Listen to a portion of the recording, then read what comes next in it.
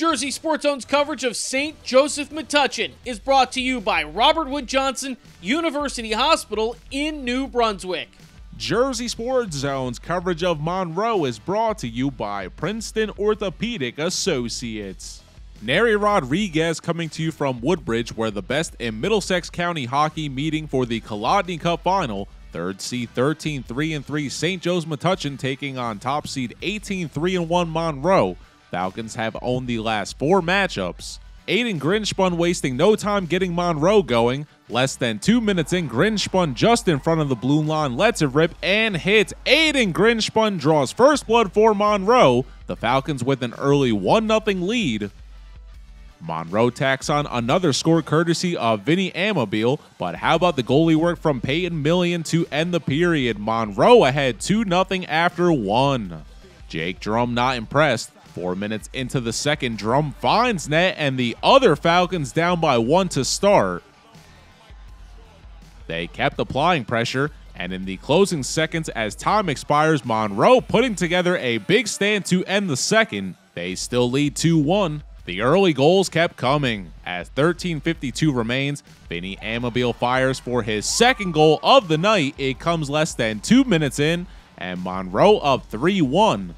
Later, they get into some penalty trouble and are skating 2 men down with 9:15 to go. Jake Drum takes advantage, and Drum with his second goal brings St. Joe's within 1 as they're down 3-2 late. Final 2 minutes, Joe's pulling their goalie. Albert Scarmato makes the steal. Cookies finds Nick Izzo, and from parts unknown, Izzo sinks his first of the night with 1:06 to go, and that would be enough to hold on for the dub. 4-2 your final for the first time since 2018. Monroe, you are Kolodney Cup champions. The Falcons rank 19th in the state escape a possible comeback as Vinny Amabile finishes with 2 goals. As mentioned, Monroe snaps back-to-back losses in the final and hands Joe's their first loss in the big game as it's their first time they lose the championship.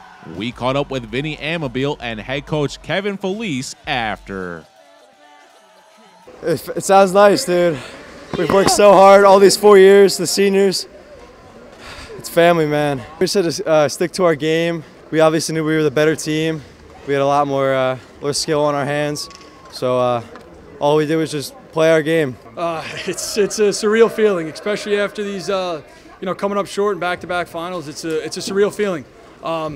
Can't say I'm surprised with the work these guys put in from the jump, from the get-go of the season.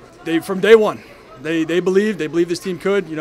We battled, we fought, we dealt with some adversity, and we handled it. Picked each other up, didn't turn on each other. I just couldn't be more proud of these guys. Reporting for Jersey Sports Zone, I'm Neri Rodriguez.